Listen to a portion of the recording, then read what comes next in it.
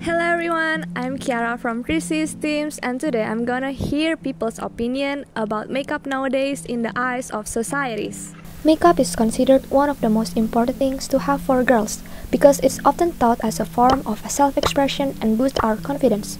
Through social media and public figures, they often encourage the public to express themselves and even launch their makeup lines. On the other hand, those who go makeup-free maintain that they are showing their true selves to their peers, not hiding how they look or presenting a facade.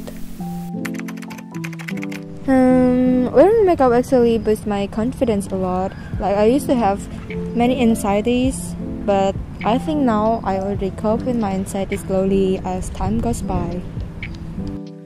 So what I think about makeup is that there's so many varieties of makeup that it suits different types of people.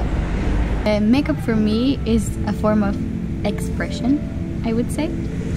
So it's a way for you to express yourself, make the day fun, make your outfit look better. It's not necessarily to make you look prettier, it's to make your personality pop.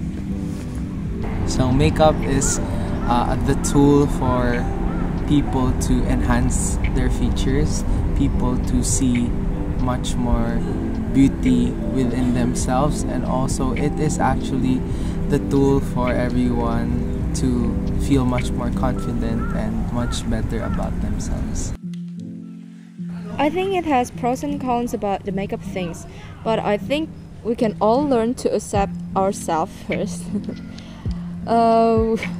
We can learn about ourselves because it's the most important thing. Like makeup is just a tool to help ourselves to become the better version of ourselves. I think makeup brings both a positive and negative effect to society because for positive effects, it makes you feel more secure and happy with yourself because you can cover up your insecurities. But on the other side, that people become dependent on makeup and they're not normalizing their normal faces anymore. I think it's quite equal because, well, I don't think makeup in itself brings negative qualities into image perspective or how we should look like. I think it's more about how we perceive it. So for Europeans, makeup should be like this. For Asian people, makeup should be like this. So it's not about makeup in itself, but what people make of it. And I think people sometimes don't understand that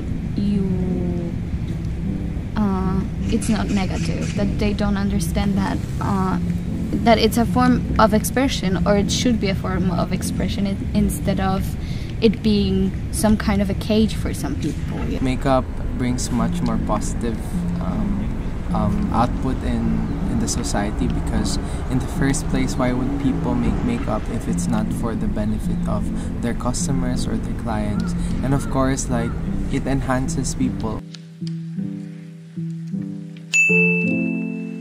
Have you heard about this brand before? Oh, I know this. This is quite popular in everywhere, I think. Yeah, I have. It's 3CE. I've seen it before in the shop. I've never used it. What is this? No, not yet. Yes, actually we 3CE have a campaign. We made a channel that mostly talks on boosting up girls' confidence as our lip tint brand have a bold and nude strong colors. Oh, that's great actually. I think it would be cool. Well, I look forward to seeing it. I hope that in the future, the big brands can also feature a lot of campaigns like this that says it's actually okay that all girls want to be beautiful with or without makeup, because just be yourself and just be confident in our own skin. For the future, I really hope that makeup includes all kinds of shades and color, so it includes all kinds of different skin. Also, I hope that they focus more on vegan products, so it'll be more friendlier to the earth. I hope they become a little bit more inclusive. Makeup is for everybody. It should be colorful. It shouldn't be put into this kind of box that we put it in. Everybody should be able to use it and express yourself. So I think I just want more inclusion in the makeup companies. This product is very interesting. I look forward for the future and for people to see how this product could be present in the future.